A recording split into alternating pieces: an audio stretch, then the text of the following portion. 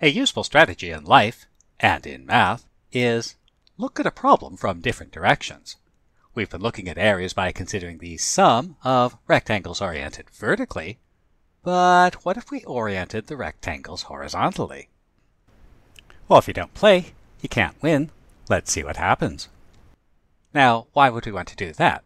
Well, let's consider the following integral. We need to find an antiderivative of log x, but we don't know it. Question in the back.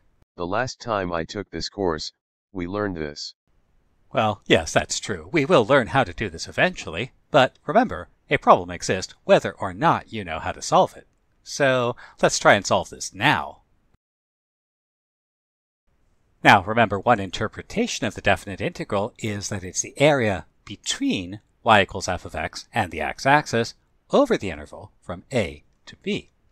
And so this integral corresponds to the area between y equals log x and the x-axis over the interval from 1 to 2.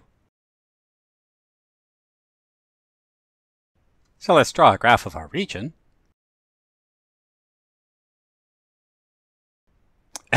If it's not written down, it didn't happen. Label the graph. If we try to find the area of the region by summing horizontally oriented representative rectangles, we get the following. So the length of each rectangle, well, that's end minus beginning. But since our rectangles are running horizontally, these are the x-coordinates of the end and beginning. So regardless of where the rectangle is, the end is always at x equals 2. So that means the end is a constant 2, and we can use the value 2. Meanwhile, the beginning is some x-coordinate, so we'll just use x. And the height of the rectangle is some small portion of the y-axis, dy. So these rectangles have width 2 minus x, height dy, and we'll sum them up from x equals 1 to x equals 2.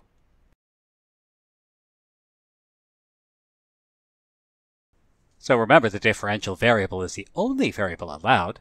Since our differential is dy, then everything has to be rewritten in terms of y. Since y equals log x, then x equals e to the y.